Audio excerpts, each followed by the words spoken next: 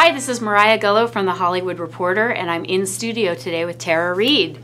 Hi, Tara. Hello. How are you doing? Fantastic. You are here to talk about Sharknado 6. Yes. But as we were talking off camera, Sharknado 6 is shrouded in mystery. Absolutely. I told you, they said, right now the movie's 3.5 hours long, and they have to bring it down to 90 minutes. That's including with commercial breaks. Right. You know, so we shot like 3 movies. They could have actually made like 6, 7, and 8, but... So you have no idea what's going to end up in the final cut. Yeah, I did ADR the other day, so, but I saw a lot of the scenes that I was in, but I'm like, what happened to that scene? Like, to the editing floor. I'm like, I love that scene. You know? Oh, no.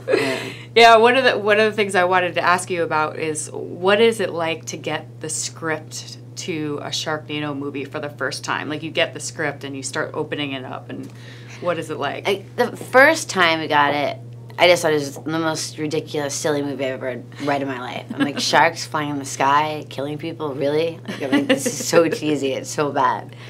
But it was so bad that it was kind of good. Yeah. And I remember going out to dinner that night with my friends, and I told them about the film, and they were like, Tara, this is the funniest film ever. You have to do this movie. And at the time, it was called Dark Skies.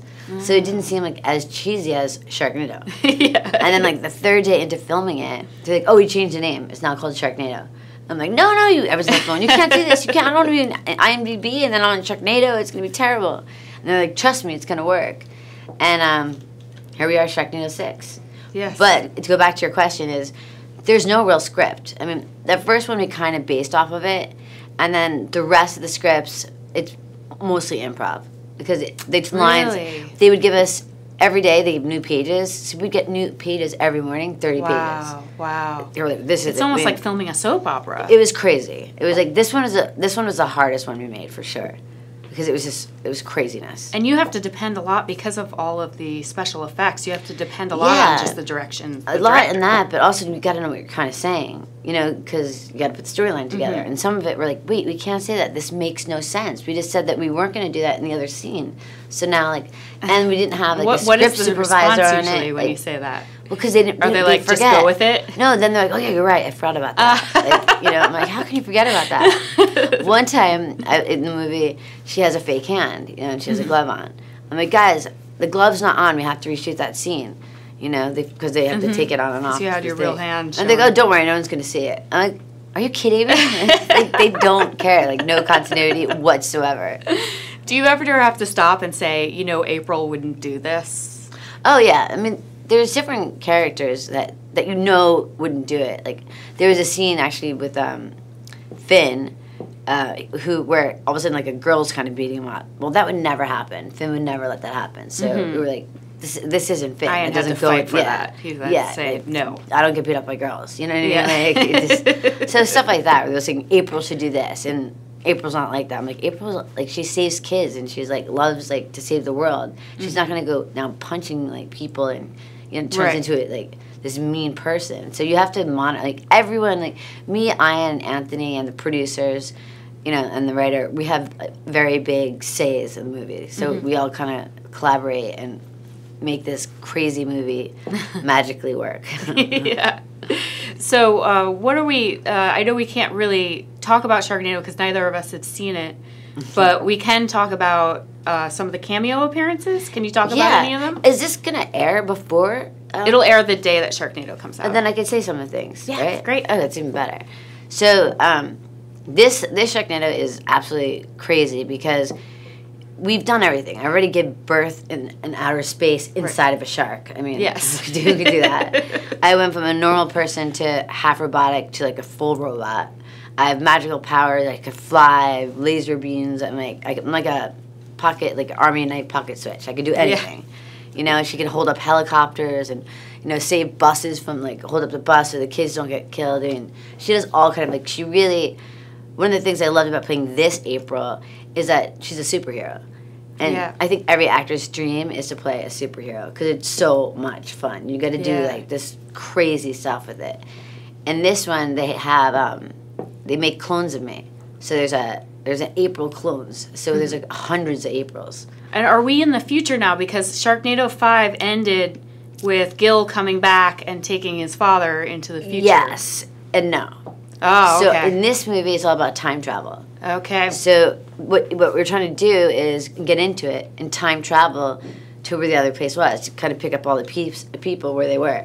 And you could reverse time and save some of the lives. Some of the people that you thought were dead in the first one are back in this one. And then our son, Gil, is lost in one of them. We're trying to figure out which Sharknado it is. And on this one, I could drive a Sharknado. I mean, it's just like, how they thought of the things they thought of this one, it's just like another level. Is Gil still played by Dolph Lundgren? Yes.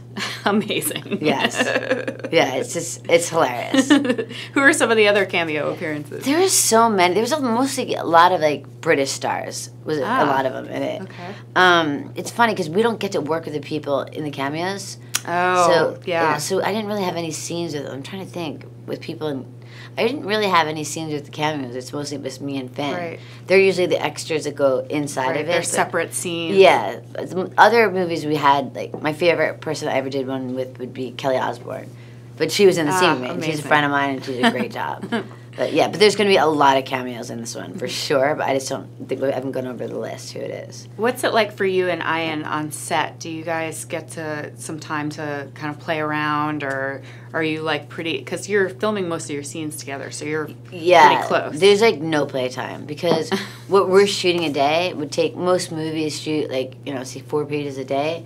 We're shooting like 30 pages a day. Wow. Because it's only 18 days, I think, we shoot the whole movie in. Really? Okay, so that Yeah. was the first Sharknado was filmed Yeah, in they're 18 all like days that. too. Yeah, they're all like Wow. that. Yeah, it's We're crazy. staying consistent with that. That's why it's so hard. And every day you're getting new pages. So you're like, well, I'm not going to memorize these pages, let's say, because they're all going to turn tomorrow. Mm-hmm. So it's like they're readjusting the storyline every single day. Like, Wow. we have no idea what the movie's going to turn out to look like. But in a certain way, I mean, we time travel, which this is, to me, is just, I love this. I think it's so funny because it's so stupid. We time travel in a pot. Like a big, like how you cook soup in this huge soup pot. Okay. And so driving, like you just see this soup pot like go through the air and we like land. You're like, and I remember it was so, we were shooting in Bulgaria, and it was so cold there. It was -30. Whoa. We were dying, like we were freezing with our costumes, like shaking to death. And I remember just getting in the soup pot. We're like, do we have to get out of the soup pot? Like, You wanted to we wanted to stay stay in in it. 'Cause we had Why blankets is it in a soup pot that you're time traveling in? It's Sharknado. Like, there's no answers. Every time you don't get something, we're like, Sharknado. If someone doesn't answer your question, you're like, yeah, Sharknado. It's just anything. And we use it all the time, too. Because I'll ask, I'll be like, Anthony, we can't do this, to the director. He said, this makes no sense. He's like, it's Sharknado.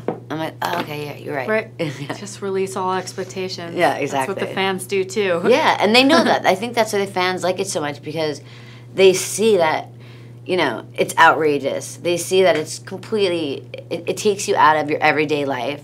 This is a very hard time that people are alive with all the war and all the racism going on and all the bullying going on, and so many things are just bad, even from the weather. And one of the things I think that Sharknado does is people know it's so silly. They get together and they have Sharknado parties. It's got it's that kind of movie. I never ever remember going to a movie going to a movie for a party. Right. And every year people look at it like how they are with the Super Bowl. It's like the Sharknado week, and I can't tell you, thousands of people have Sharknado parties. That's It's excellent. we have such a cult, it's a cult film. Yeah. It's amazing to me what happened with this little film. Yeah. It still blows my mind away. It really does. Can you give us a preview of any of the new weapons that will be used on the sharks? You're always gonna have Finn with the saw. That's what he does. The weaponry with me is just all the magic that happens. Because I have a gadget hand, so I could take it off and put the saw on, or then I could take it and lasers come out of me and I could put something in a circle. I could fly. So there's my body and the different attachments on it are the different ways. Excellent. Yeah, it's pretty funny. Have you ever had an interaction with a real shark? No, I never have. Oh, No, so you've never keep it that been way. curious to Not be on yet. vacation and go to one of those I've shark thought about going sightings? to a Shark Tank. Uh-huh. I thought about doing that, but somewhere really warm, like the Bahamas, where they Yeah. have not the killer white sharks. Would you get in the cage? I think I would, but not the great white ones that's gonna bite the cage open. I think the sharks would want to take a selfie with you. Can you imagine? 4 quick questions before we go. First job that made you think, I've made it.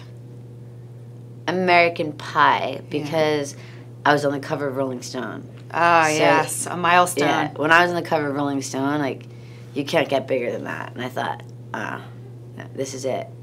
And then one time when I was shooting, I was living in New York City, and they have the newspaper stands, and I was on 4 covers at the same time, and they were like all in the shops and the stands.